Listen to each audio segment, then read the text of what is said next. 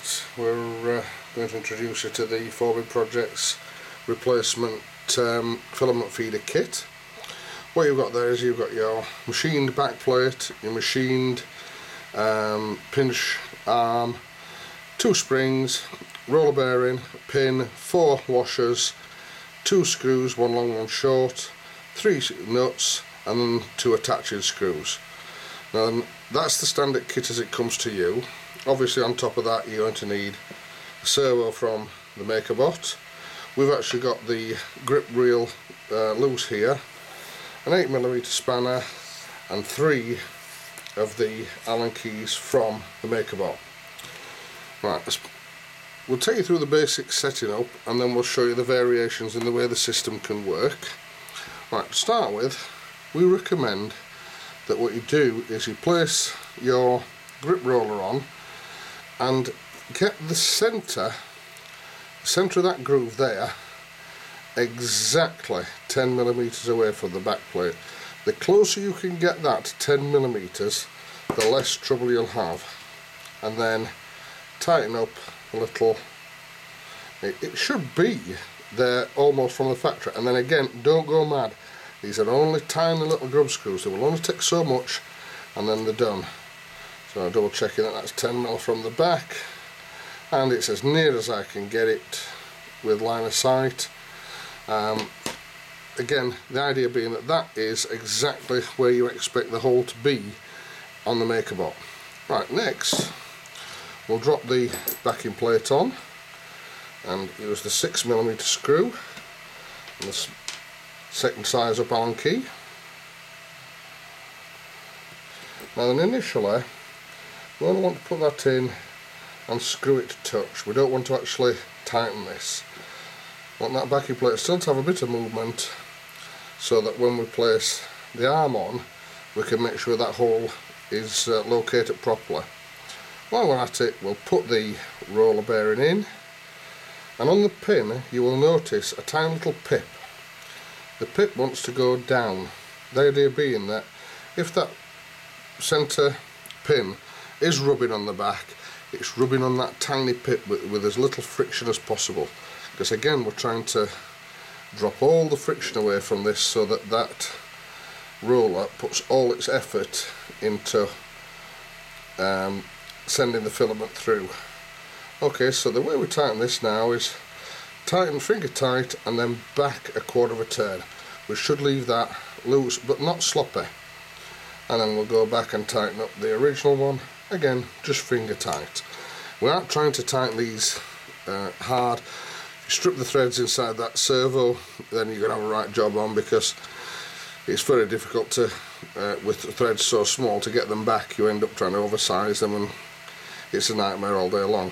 So we've got the pinch roller there running quite nicely, the pinch arm. You can see where it drops. It's worthwhile just seeing, looking down yourself to see that that roller sits, and it should now sit right in the middle of the serrations, so that it's almost edge to edge on the serrations, which means that that roller then is holding the filament as deep in that groove as it can, keeping it central, and the tendency to try and ride up the groove is held to the minimum, because of course the pressures are being held down with the arrangement here. Now then, this is where we get our variations and where we can get the different choices.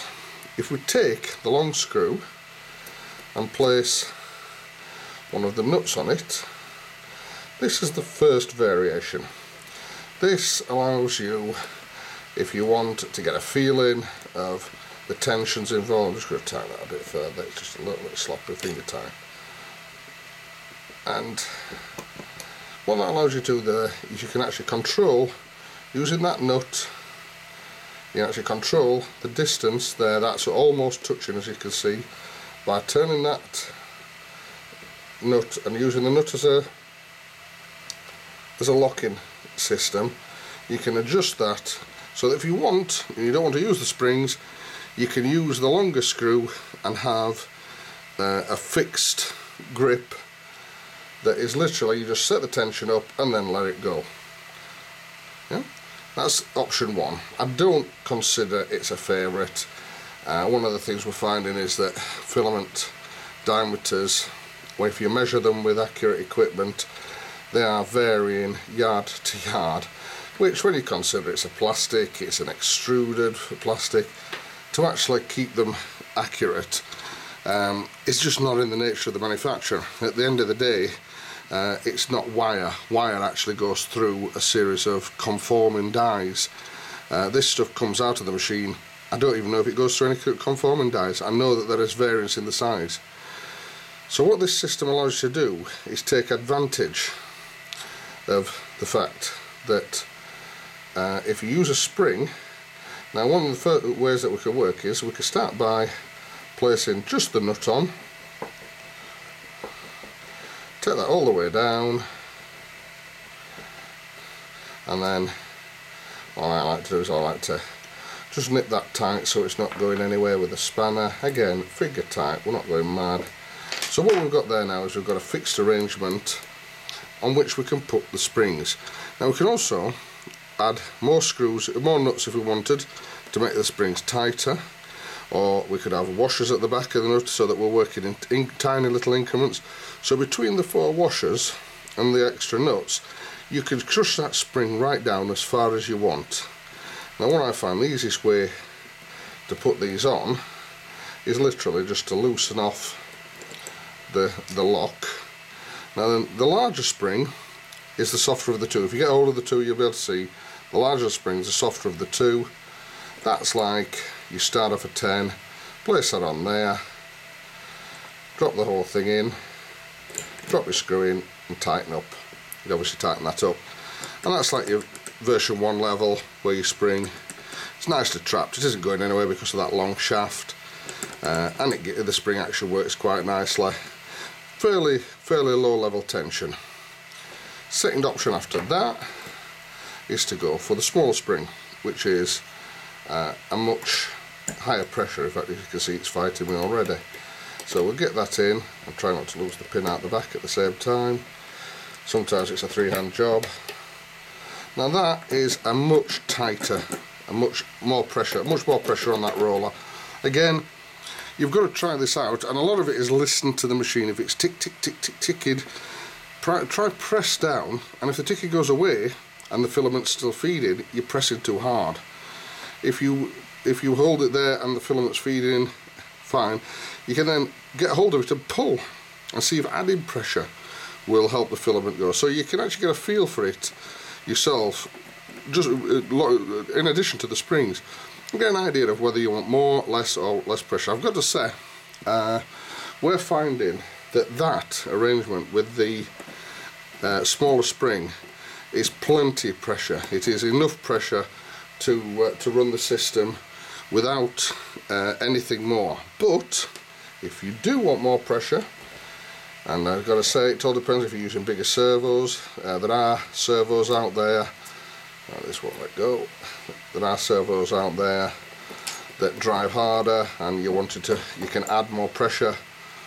The way this system can work is those 2 springs will go inside each other, so you can use a double spring arrangement. And in addition to that, you can add more nuts down there to squash the spring down, or you can work in washers, which each washer is a millimetre thick, and move down in millimetres, so you can slowly, step by step, between the 2 springs, the screws and the washers, alter the pressure on that roller until it's absolutely perfect for whatever you're using. And then finally, the last thing we recommend, which we'll put this back together, which you don't have to use one of the nuts provided, particularly if you've used them all up. If you've used them all up, I've got to say, the amount of pressure you're putting on your roller is way above anything we've ever needed.